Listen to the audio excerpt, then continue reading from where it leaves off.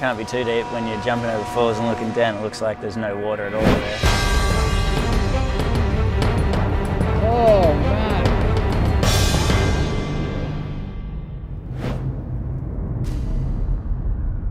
This day was really fun. Like, it was one of those, like, every now and then second reefs, and on the backside of the swell when the waves just get that bit more perfect and more organised. And like, I was always hunting those kind of ones that move really far in and slab out, and I remember seeing this one come, and I was next to Jamie a little bit further in. We just started scratching with our heads down towards the beach, just knowing it's just going to move right in on the reef and be one of those thick, throaty ones, and scratch really, really far in. And I saw Jamie pull back behind me, and I'm like, oh, I've got this, you know, this is mine.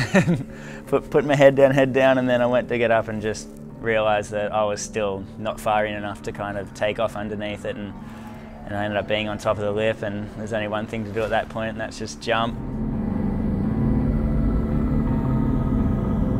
So I was kind of getting thrown to, ended up like just way down at the flats, and went for the pin drop, but my leash kind of yanked me and pulled me to the side, and ended up kind of side slapping and then getting taken back up and over and really getting kind of drilled. And that's when a shock wave hit me right in the balls and made me, my balls sting just instantly. I just remember just going, oh no, just getting rattled around, just going, oh my balls, this sucks. Actually, it was one of those ones where you're like, oh, did it tear my balls back? It was kind of like one of those really bad stings.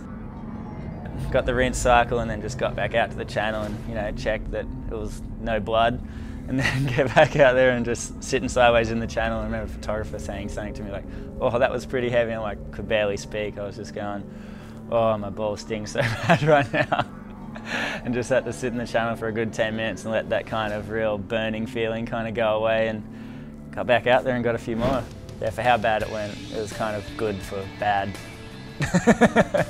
Other than the balls, I don't know.